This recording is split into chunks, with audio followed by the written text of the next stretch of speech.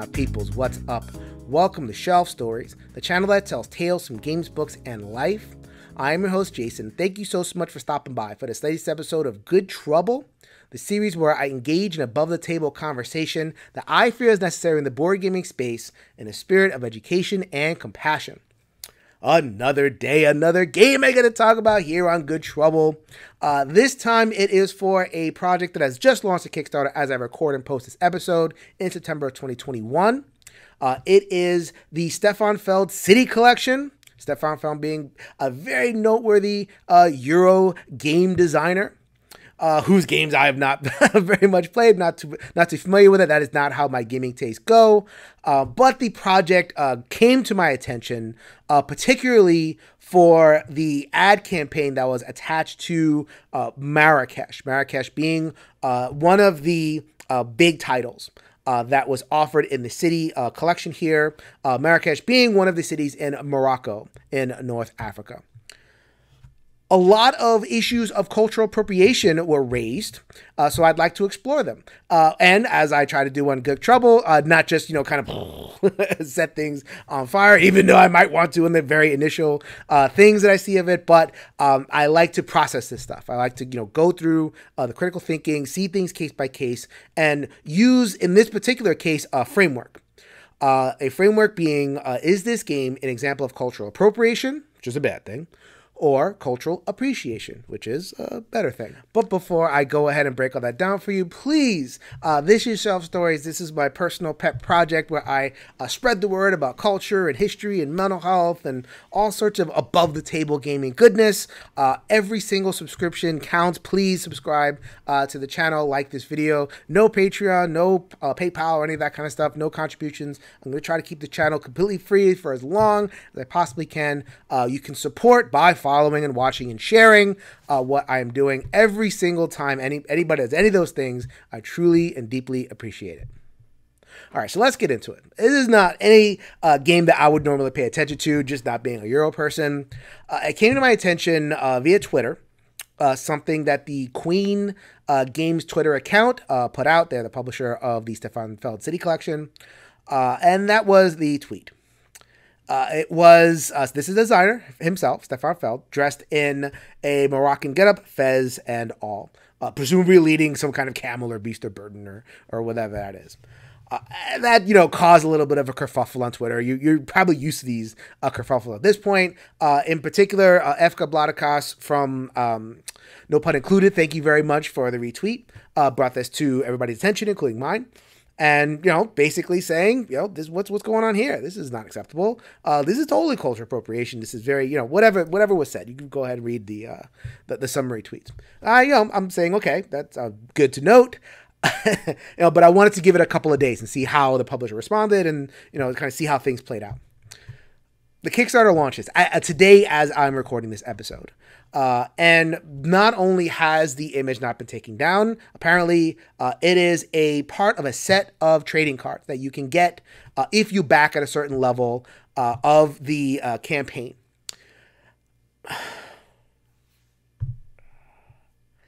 One of these pictures doesn't really fit, does it? And so it causes that central question. Is this cultural appropriation? Is this just, taking from a culture, not borrowing?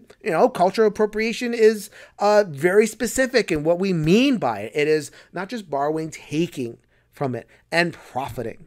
And y'all know me. I get a little passionate. I had my initial reaction of, I admit it. But I want to try to get past that and come to a deeper understanding and analysis of what's going on. And I'm trying to, look at the arguments of the other side, because there's always a conversation that happens. And I think that when it comes to defending this, approach to game making, not just this game, but in general, there's this idea that, humans borrow. We have borrowed for the entirety of our history. Part of what it means to be human is to share and, interchange, your cultural stuff, my cultural stuff. That's how we get new cultural stuff, is by that free exchange of ideas. And by labeling every instance of borrowing as appropriation, we're kind of like sticking a flame in a thing that is naturally human, and we all do all the time. right? So in this particular case, this example of borrowing is respectful. Goes the defense of this. I'm looking at 4 games over here. Marrakesh, a city in Morocco, standing amongst New York, Amsterdam, Hamburg, great cities themselves. So this is a nod to respect. And so when we talk about cultural appreciation, one of the things we're talking about is a respectful borrowing and a respectful interchange. And what's more respectful than, naming one city as one of the great cities of the world? So that speaks well for it. Another thing that speaks well for this particular project is that Marrakesh and Morocco in general doesn't quite fit into this idea of like, okay, there's a Western world and there's, a non-Western world, and there's a big divide between the two. Especially in modern Moroccan history. I'm no expert, but just, I know of world history. Morocco has been a faithful partner, enthusiastic partner. They applied for membership into the EU at one point. They were denied because they're not actually in European territory. It's more Northern Africa, but that's an indicator that a symbiosis or some kind of interchange was desired. It isn't just like, a powerful country, kind of weighing down on a lesser country. Obviously there's that stuff at play because it's a colonial history, but the point is that it's complicated. And so, the framing of, here is another case of like a bigger taking from a smaller doesn't quite fit in terms of the particular case of Morocco. Fair. All right. And, so where there is some kind of willingness to interchange, we can say that it's more of an appreciation type model. So, so far, so good, right?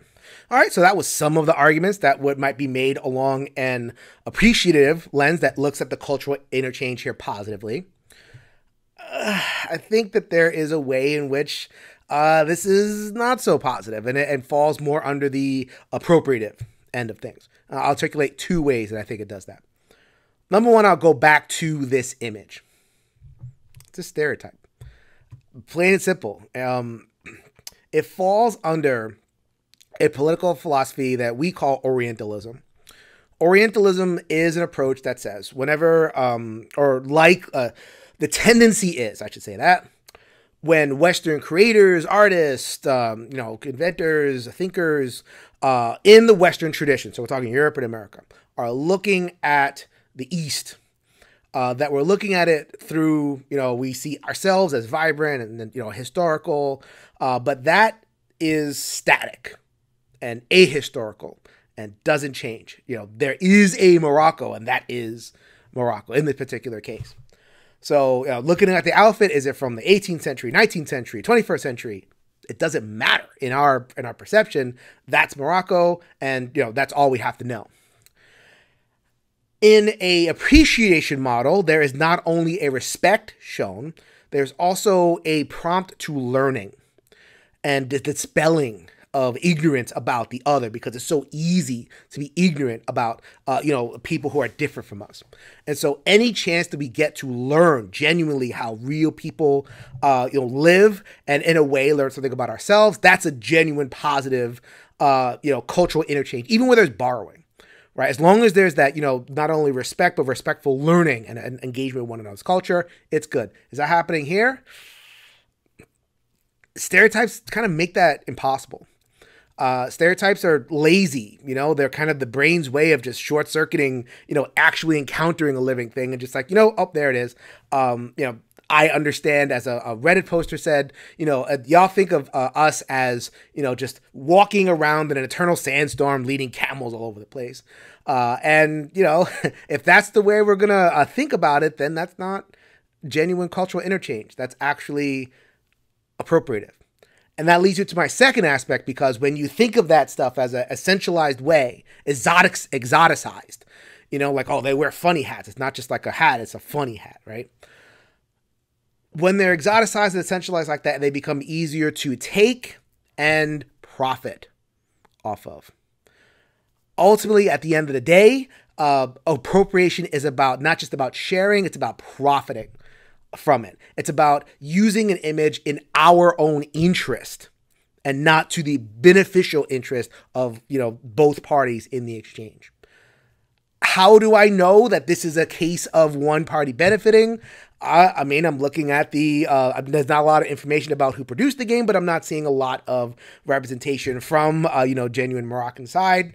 And also, here on the Kickstarter page, I see the available languages into which these going to be translated. No Arabic. That's the language of the land. It's, over 90% is Sunni Arab Muslim.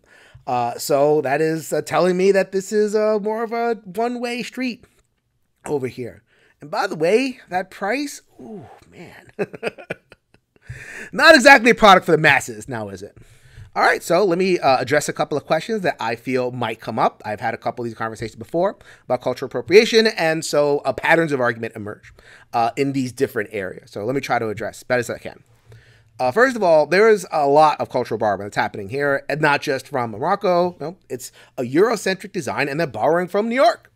That's not a natural one-to-one. And, you see the image of New York. It's also, kind of a stereotyped turn of the century type image. So what makes that different? Why is it that, why are we criticizing all? Why is it all cultural appropriation? And therefore, it shouldn't really matter. Again, it goes back to the point of humans borrow. There is a difference. I'm from New York, so I'm very aware of that New York patrimony, and that's the image that I get, in terms of a real life analog. And then you go to the Moroccan context, and this is the real life analog. There's a difference. I know there's folks out there that are going to say, well, there's no difference. No, there is a difference. When it comes to so I'll talk about America and Europe, since the revolutionary time, there has been, interchange. There has been, trading and agreements and, cultural exchange. Both ways that has happened between the Americans and the Europeans. So where there is this kind of jokey thing, it's like, all right, we'll just put it in the pile with all the rest of the interactions. That's all fine. But when it comes to the Western world and non-Western peoples, I did allow that the Moroccan context is complicated, and so I'm not going to say anything about the game itself, but this particular image leans on the imperialist aspect, the taking of stuff. Now, because of the history of appropriation, because of the history of looking at something, essentializing it, which is what Orientalism is, and saying, okay, I'm going to take this and, it's pleasing to my audience. It makes them laugh. It makes them smile. I'm going to use that and put it on my box and sell the game with that. That is an imperialism exchange. It's now we're in a much more of a mode of unequal. And does this particular game, commit that sin? I don't know. But there's a context. There's a history that should be respected. So that becomes the difference. And maybe you don't buy that argument, but that is the line of argument that is going to be said. There is a context. It matters. All right, so 2 more quick things before I end the video. First of all, what's the big deal? It's not appropriation, it's not appreciation. Just don't even think about this. This is games. You're thinking about it too hard. And this person's just dressing up and having fun. If you're thinking about culture, then a Moroccan person can dress up as an American. This all is too much thinking. Just have fun. Just drop it. I think about it like a joke. If you want to think about it that way, there are jokes that can be hammered into the ground. There are jokes that can be told over and over again to the point where they're not funny anymore. And, I've been at this a year, but, a lot of people in the board gaming space, and just me as a consumer watching this stuff, and this happens over and over and over again. When you get, it's just the frog, and it's just a dress, or it's just the image, or it's just this, just the. Eventually, he gets tired of it. Fine, it's a joke, but, like any joke, it stops becoming funny after you tell it over and over and over again. And, this being played for laughs, it's only being played for laughs in a smaller and smaller group, audience. They happen to be at the center of the board gaming hobby, so there's a very loud, kind of pushback to any challenges to this. But the people that are thinking that this is kind of thing is funny is definitely shrinking and shrinking. And, at a certain point, we're right to ask, well, when are we going to stop telling this joke? When are we going to just, not do the culturally appropriative thing that's played for laughs? So, yeah, at least in terms of the image, I really sincerely hope that Queen Games or whoever's involved in the production considers a different direction. That is not cancellation. That is editing, people. Just edit it out. And there's so many ways that you could do that representation and give the people what they want, in terms of something that is respectful for other people, but also makes the particular fans happy. Use your imagination. Don't just rely on the lazy tropes. That's number one. Number two is the broader question of, well, there's a reason I wore this shirt over here. American cultural imperialism. I've had that when it happened in Puerto Rico, when I criticized Puerto Rico, and it comes up a lot. These Americans, we're never happy. We'll always have something to say. Everybody got along. Everybody, in terms of these games, until the Americans started to pipe up and ruin everything, making everything about race and culture and division, all this kind of stuff. Stop imposing your American mores on the rest of the world. My response to that, and I've responded to that at the time, and I'll continue to elaborate on this response. This particular thing might be thought of as a European cultural sensibility. And there was a famous board game designer that kind of said it that way. Like this is European cultural sensibility, but we're becoming more like the Americans, right? As if we're infesting or anything. I think it's more properly thought of as European cultural imperialism. The idea that cultures exist and can be appropriated, just stripped of its natural, context, stripped of the living people that are a part of it, and, essentialized, kind of almost like, you take the product, you shrink wrap it, and you take it, and then you sell it to something else. Or you get some sort of personal benefit that doesn't actually benefit the places that you pulled the thing from. This is old. This has been happening since imperialism has been a thing. And is it, actual riches that are being stolen, as was in the case in the age of imperialism? Not so much anymore. We're starting to move away from that, but we see vestiges of that idea that, especially that European patrimony, and I see it very much with Euro design, unfortunately, where, the Euro designer kind of looks at the world and sees a big wheel that we can just borrow, and put on their games for sales. They're for sales. Easily, all these European designers could be like, you know what? I'll just invent cities. I'll put it in space. I'll put it underground. I'll put it anywhere we want. But the idea that they're borrowing from real world cities is for sales. And it's an imperialist mindset. And are we doing American imperialism by questioning this?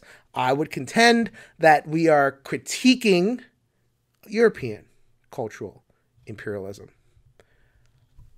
I want to have that conversation. I don't just want to sit here lobbing grenades and saying, okay, you're bad or I'm bad or whatever it is. I want to have a robust conversation. So once again, I would like to invite, if anybody's a European game designer or someone who thinks deeply about culture and how it's playing out in the board gaming space, please reach out to me, and I will be very willing to open shelf stories and have that conversation and open that to others, who want to contribute in the comments, and all that kind of thing.